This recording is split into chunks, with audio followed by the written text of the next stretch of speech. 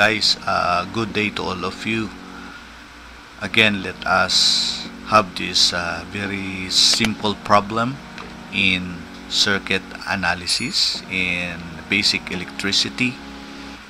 Okay, so according to the problem, you are to calculate the number of free electrons in a copper conductor having a diameter of 0.064 inches and a length of 1000 feet.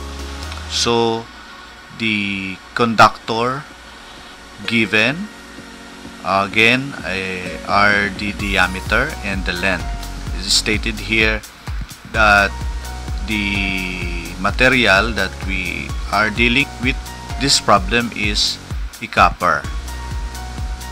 Its diameter is 0.064 inches and the length is 1000 feet. Okay, so we are required to get the number of free electrons. So in this material where the length is given and the diameter is given, what is the number of free electron? Let us remember for our solution that in 1 inch of conductor length containing an area of a square inches, that will be equal to 1 cubic inches. The amount of electrons in 1 cubic inch is 1.64 times 10 raised to the 24 power. So this is the number of electrons in 1 cubic inch. So we need this to solve for the required number of free electrons in this problem. Okay, so what do we do? Since that we are given here the diameter, so we are to solve for the area. Okay, we assume that our area is circular because this is a conductor. It is not given here. If it is silent, we can assume that it is conductor with a circular cross-sectional area. Here, the formula, we know it already, pi r squared. We just substitute the value of the radius here to be able for us to get the area of the conductor. And we are given here the diameter, so we divide it by 2 and the radius will be given to us. So we just place that here in our r.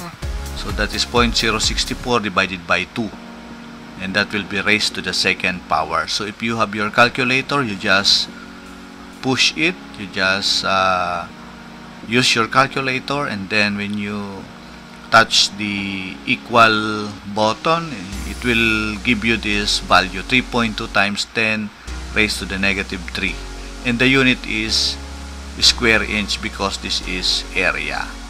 And also again our length is 1000 feet. Since that we are dealing here with inches, so we should convert this feet to inch. So we take the conversion factor that in 1 foot there is an equivalent 12 inch. So we place the 12 inch in our numerator and the feet in our denominator for cancellation. So what remains is the unit inch. When you multiply that, it will give you 12,000 inch. And for the free electrons, now we are solving now for the free electrons. And for the formula of that, so we take the area and you multiplied it by the length. We know it already that the area times the length, it will give us the volume of our material. Okay, so this is actually the volume of the conductor, and this one we can say that this is the conversion factor. We can use this as a conversion factor in the sense that we know already that 1 cubic inch is equals to 1.64 times 10 to the 24 electrons. So we use this to be able for us to solve for the electron. Since that the unit of the area and the length is in cubic inch, so cubic inch will be cancelled out because this will be in the numerator and this will be in the denominator.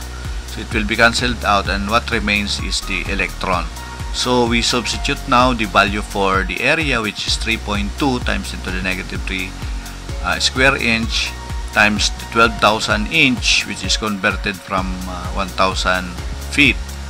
So you multiply that to this one, 1.64 times 10 to the 24 electrons over 1 cubic inch. Now if you get your calculator and just push it, and then when you after you have pushed the button for the equal sign, this will be in your display, which is 6.33 times 10 to the 25. This is electrons. I mean, this is the free electrons that we are looking for the copper conductor with a diameter and length given. So okay guys, thank you for watching and listening. Hope I contribute in your learning desire. Thank you so much.